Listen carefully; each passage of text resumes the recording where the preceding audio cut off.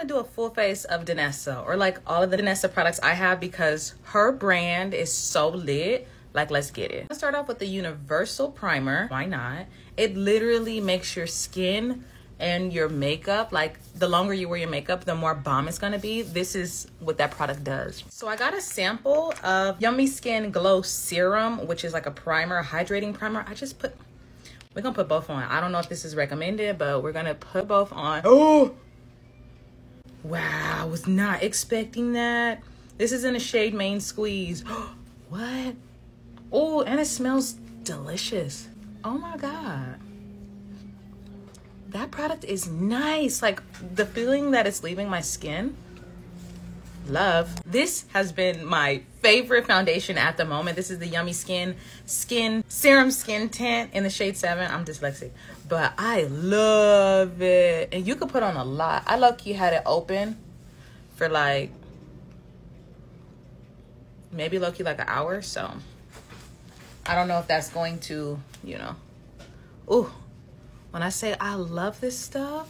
This is my first time actually using a brush. I've been using like the powder puff, which I love. So I'm gonna let you guys know my opinion with the brush. So far, I might have put a little bit too much on. I just go with my little powder puff and pat it in. I do think by pressing it in with the powder puff, I love the finish that it gives my skin, okay? So for today's highlight, I'm gonna go in with the Yummy Skin in the shade 2, okay? I know, out where I want it. I love how forgiving these are. It's so creamy, so soft. You technically don't have to set. I mean, according to them, you don't have to set, but I do, of course. Okay. Boop. So I personally don't like apply my contour and highlight together because I do find that it gets muddy. So what I do is I'll blend out my highlight first and then I'll go in with my contour. Next, I'm gonna go in with the Yummy Skin in the shade 9. It's so pretty. Well, let's put it at we're gonna have to kind of like tap it around because of our baby hairs. If I mess anything up, I'll definitely fix it. But do you see how easy it just blends in? Okay, let's blend this side out together.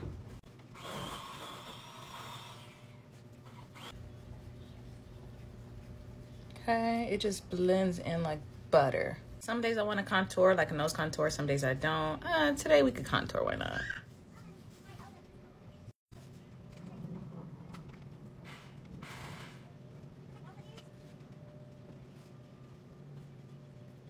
Brush right now. I'm gonna just further blend. I'm gonna blend out my nose contour, but we're gonna go in with our Danessa. Does Danessa have any powder? Because I don't have any. If she does, that would be nice. All right, this is in the shade Bellini.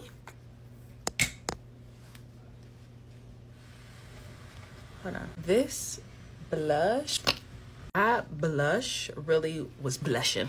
All right, hold on. Okay, so it's giving like a cool little natural beat.